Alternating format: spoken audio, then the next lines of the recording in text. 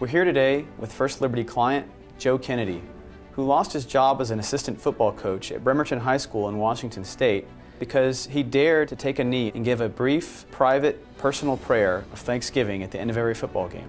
We had to file a lawsuit against Bremerton School District in order to try to get Coach Kennedy reinstated as a coach and back on the sidelines as quickly as possible.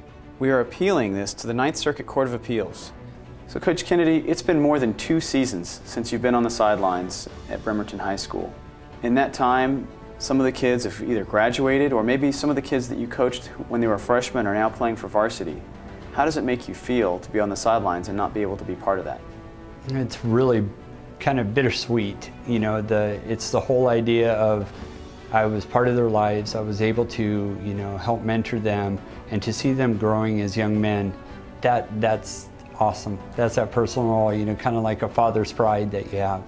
And then the other side of it, the more personal side to me, is that it's really tough to not be part of it. So now that you've become one of the people on the front lines for religious freedom, how has that opened your eyes? I had no idea that the country was in the shape that it's in. It's opened my eyes to, wow, there's a lot of hostility towards religion these days. When you look back and reflect on all of that, has it been worth it? I would do it all over again because, leadership by example is huge, and telling these kids to do what's right, even if it's not popular, it's absolutely the right thing to do, to stand up for your faith and for the Constitution.